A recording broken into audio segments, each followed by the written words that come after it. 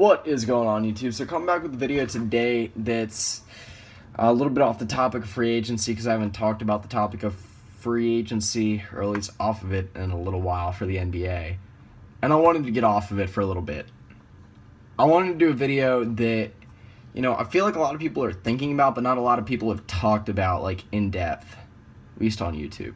And that's, is Brandon Ingram better than Ben Simmons?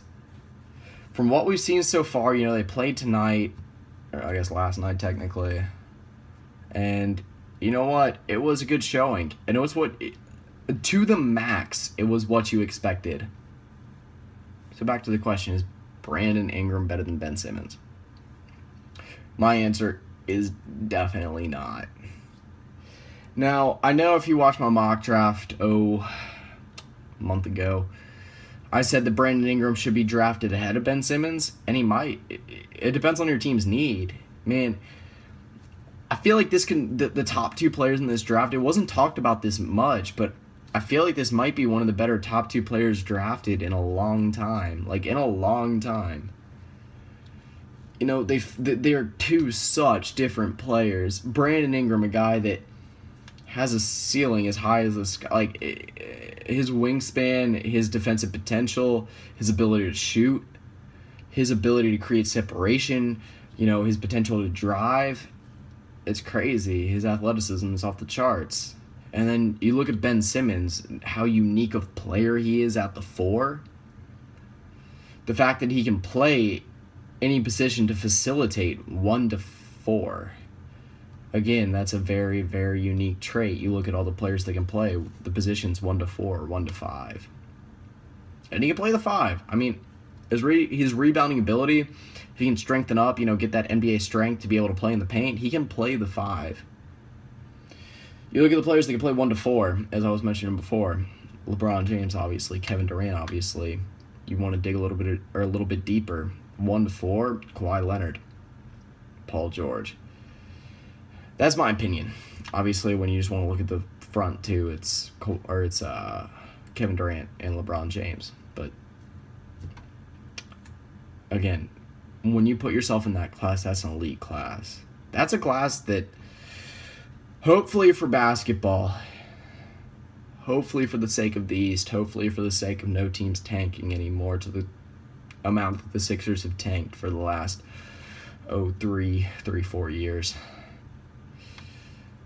The Simmons can be that guy that's like, holy shit, we finally got this guy.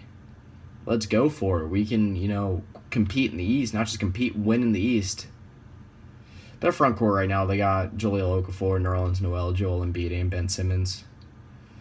If you want to name me a better front court in the East, go ahead. I'm assuming there's one, but I can't think of any off the top of my head.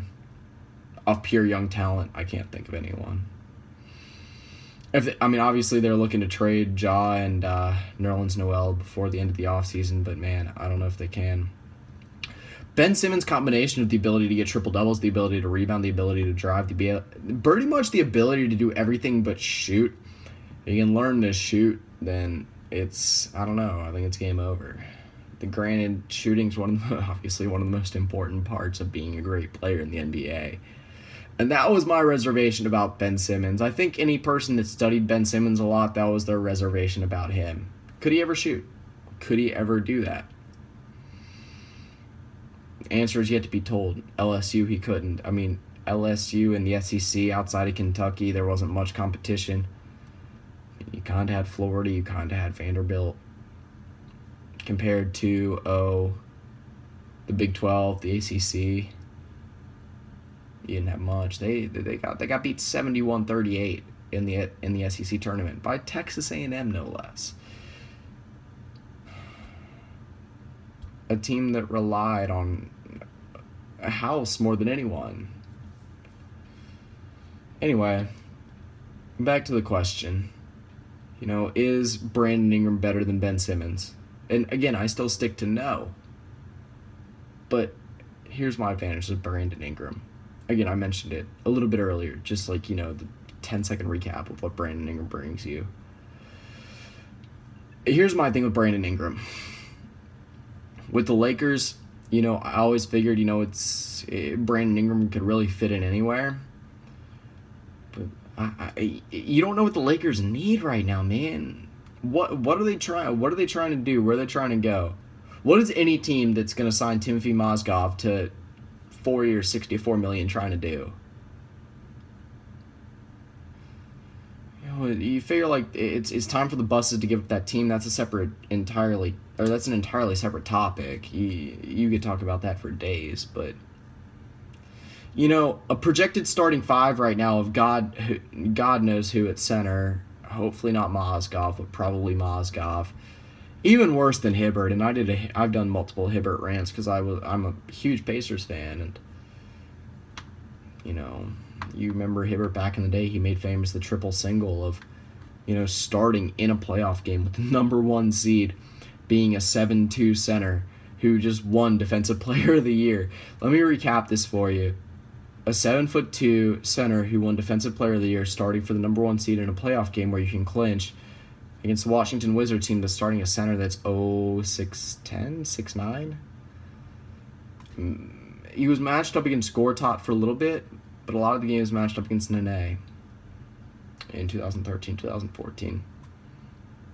0 rebounds, 0 points, 0 assists, 0 blocks. And they're starting a guy that I think is a downgrade over that. Granted, the rest of the lineup I think looks great. I mean, I think D'Angelo Russell, beside the whole Nick Young thing, I mean, that's just a personal thing.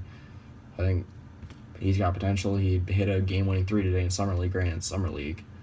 Jordan Clarkson, I mentioned him. I think he's got a lot of potential as a scorer in the NBA. Julius Randle, I think he's got a lot of potential in the NBA as well, as long as he can reach it. That's all that Julius Randle's got left to do. Just work hard for summer reset potential. He's there. Brandon Ingram plays at the 3. 1 to 4, you've got a pretty good lineup that's a young lineup that can compete in the West for 10 years if you keep it together, if it matches its potential. You got to find a 5. Man, it pisses me off to a certain degree if the Lakers sign Mozgov for that much. I mean, yeah, Mozgov back in the day, man, way back in the day before he went to the Cavs, was a decent center at one time. Last 2 years is not. I mean, this year I saw the stat that he earned like $8 to $9 million. Actually, I think it was $9.14 million for every single. Imagine that. You get put in the finals and you just get $9.14 million for every single point you score. That's what Mozgov got. Anyway, that's a Lakers rant for you. So that pretty much concludes this video. I talked about this for a long time just because it's a very interesting topic that I'm going to do a search on YouTube to figure out how many people have actually done it. Either way, I'm still going to post the same video, but I feel like you should check it out too. See these videos, because who knows who else has posted this. It's a fun topic to talk about. It's a fun topic to listen about. It's a fun topic to study and see what happens. Will Brandon Ingram be better than Ben Simmons? I say no. You know what? It doesn't matter what I say until the season starts. So that's pretty much it. See ya.